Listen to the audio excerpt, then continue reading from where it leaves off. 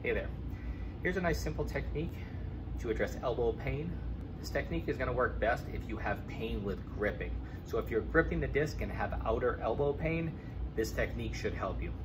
So what we're going to do is we're going to find a door frame. We're actually going to reposition things to take stress off of my muscles on my outer elbow. So what it's going to look like, we're going to find a door frame. And again, test yourself first. So if I squeeze and that hurts, we're going to give this technique a try. We're going to take basically our meaty part of our arm, our bicep, tricep, that's going to be shoved into a door frame. I'm going to keep my elbow bent at about a 90-degree position. I'm going to shove my whole body to stabilize this upper part of my arm in the door frame.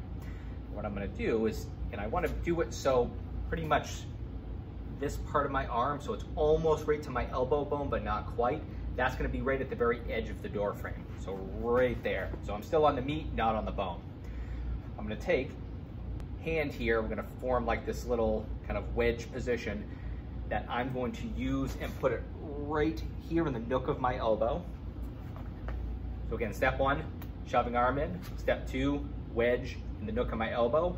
Then I'm going to apply a little bit of a gliding force this way towards the sign right here, okay? So towards the outer side. So in relationship, I'm taking this bone and slightly trying to slide it outward in relation to this guy because he is stopped by the door frame. So that's going to slightly position that joint and take a little bit of stress off these muscles. So if I had pain first with gripping, if I glide and hold and I grip again, the true part of this technique is it should actually take away your pain. So I grip for about 2 seconds, then relax. Grip for 2 seconds, relax. If it feels good, I keep going. I'm gonna do 10 repetitions. And I'm going to repeat 3 times. So that's 30 total. Each one you're grabbing for 2 seconds in that grip position and then relaxing. It should be better than it was prior to the door. So hopefully it'll take away all your pain. If not, it should be like 70–80% better with that little glide technique when you're gripping.